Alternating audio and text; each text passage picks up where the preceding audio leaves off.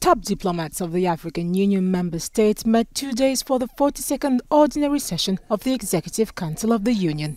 Speaking in the AU headquarters, Musa Faki Mahamat pointed to progress achieved when evaluating the first decade of the AU's Development Agenda 2063.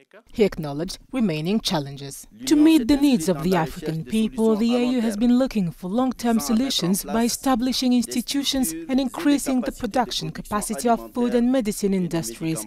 The construction of the African Center for Disease Control headquarters is almost completed. The African Medicines Agency host country has been selected and its establishment progresses steadily. Implementing the Continental Trade Zone was another key issue. 44 member states officially deposited their instrument of ratification. 10 member states have not yet ratified the agreement, and we should not leave them behind.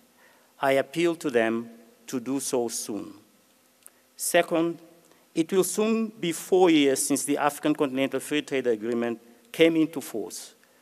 Regrettably, these 4 years also presented Africa with multiple shocks.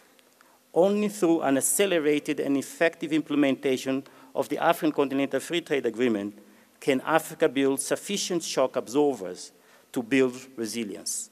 The meeting, which kicked off Wednesday, was being held under the AU's theme of the year, Acceleration of the African Continental Free Trade Area Implementation.